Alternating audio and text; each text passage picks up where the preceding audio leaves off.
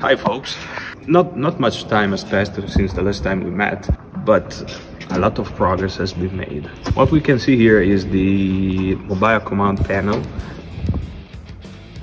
fully mounted and connected to the machine. What we can see on my right is the Mast.